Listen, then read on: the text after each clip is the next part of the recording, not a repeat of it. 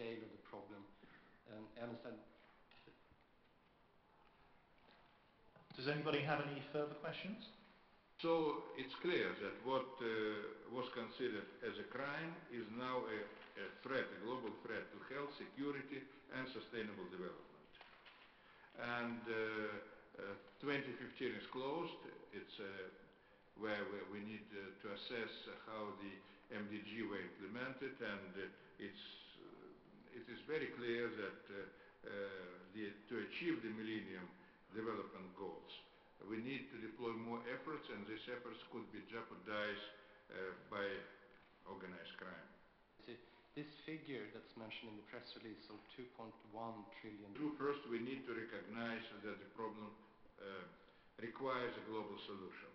No country can handle this problem alone. So we need integrated regional programs, and we need to build political momentum while delivering results in the field. Second, we need to develop joint strategic position among all actors. Everywhere, nationally and internationally.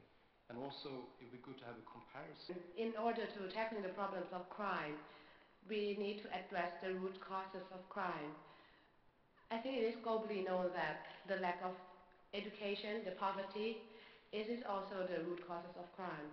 That's why in tackling of crimes as a crime prevention method, we have to consider the elements of sustainable development, also as well as the strong law enforcement agencies, strong, fair, transparent, and humane criminal justice system that could ensure that crime is being lessened. Thank you. Countries, among them Austria, have passed laws.